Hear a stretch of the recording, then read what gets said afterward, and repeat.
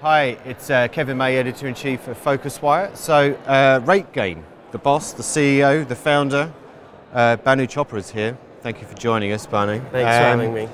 Can you briefly tell us what you think? I mean, revenue management evolves all the time, but what do you think, what are the three kind of the latest trends that people are talking about generally from a hotel perspective, revenue management? Sure.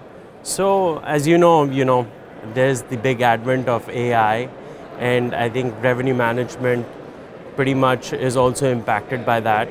So what we're seeing is that revenue managers are becoming more open to experimenting with all kinds of data.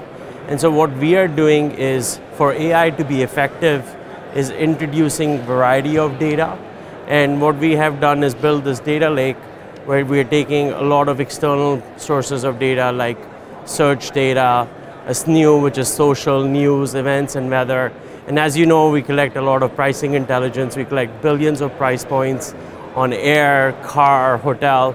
So we're putting that all together into the data lake to be able to determine demand much, much better. So that's a big trend that we're seeing. The second is personalization of offers. I think the utopia ultimately is going to be able to market to every individual in terms of that pricing offer.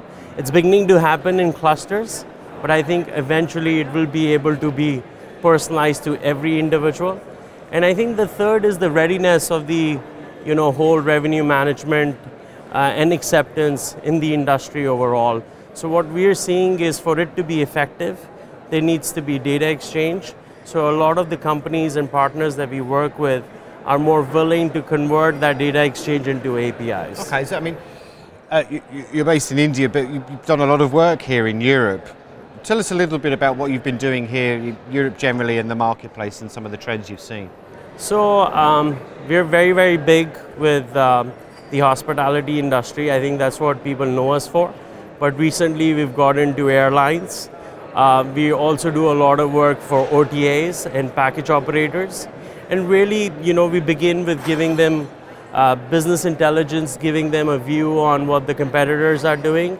And now we sort of moved up the value chain where we also enabling them make decisions on how they price. Okay.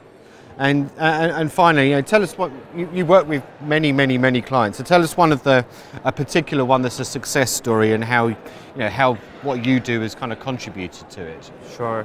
So one of our big customers is a customer in the US, I can't name them, and it's a big tour operator.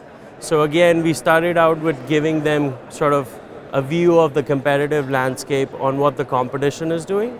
And now that we have moved into helping them make decisions on how they price, how they should do margin optimization.